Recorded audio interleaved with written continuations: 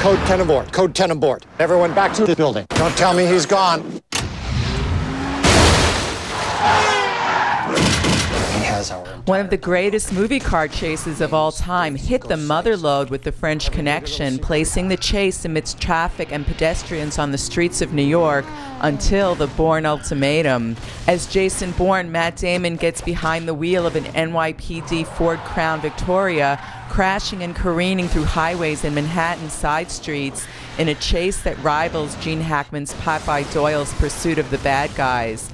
And for the most part, Matt did the driving. And that's one of the things about the action I think that people like with these films is that there isn't any green screen, there isn't any CGI. It's all, people are really doing all of these things, and so it makes it feel more real because it is real. It's really you know, me in the car slamming into other cars, and you know, granted, a stunt, my steering wheel's disconnected and being driven by somebody else, and there's a stunt driver in the other car, but you know, it's the cars are slamming into each other, and though it's totally safe, for me, you know, audiences can sense that, and audiences are so smart now, you know, you can't really get away with much, so that's why we just train and practice and just really do the stuff. Matt could do some of the less dangerous maneuvers, but owes it all to the stuntmen who make him look good. And the best way to make you believe that I'm Jason Bourne is to be doing as many of these stunts as possible.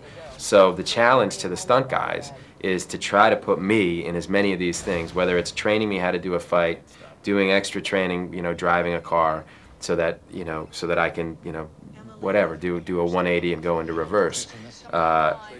You know, all those things are all just challenges to a stunt team, to take a dippy actor and try to put him in all these scenarios in which he actually comes off looking good.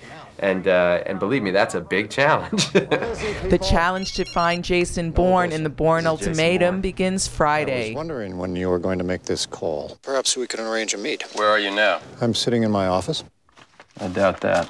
Why would you doubt that? If you were in your office right now, we'd be having this conversation face to face.